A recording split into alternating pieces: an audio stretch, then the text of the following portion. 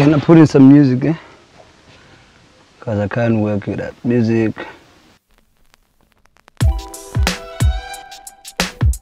I like drawing.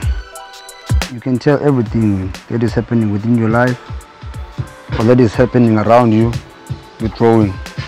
You express yourself in painting and in drawing.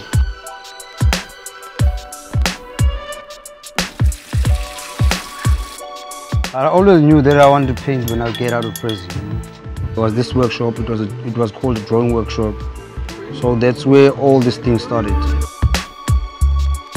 As the artists that were in the book, you had to tell something about life. So I chose to tell something about my journey when I was in prison. By that time I was still a young boy, man.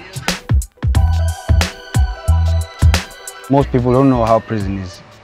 But you know, for us people that come from prison, it's here in the mind. In all three gangs, when you're given a higher rank, you have to be like this person who's blood-minded.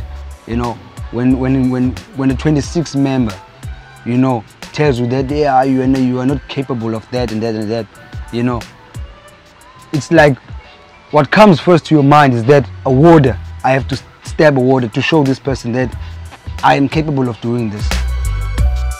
Music speaks to the soul, my bro.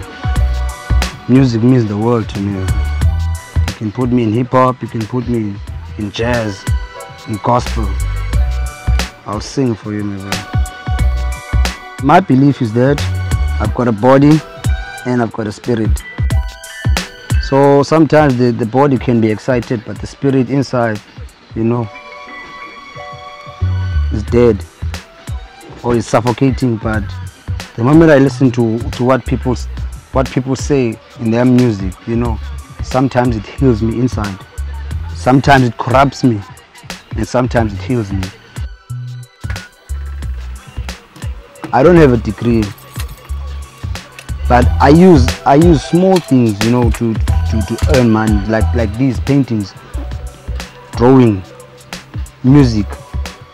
That's money that helps me buy some more of my instruments, or maybe paints or canvases. Everything that I do with my money is something that's gonna work for me, you know. I think from now onwards, I'm gonna be doing this.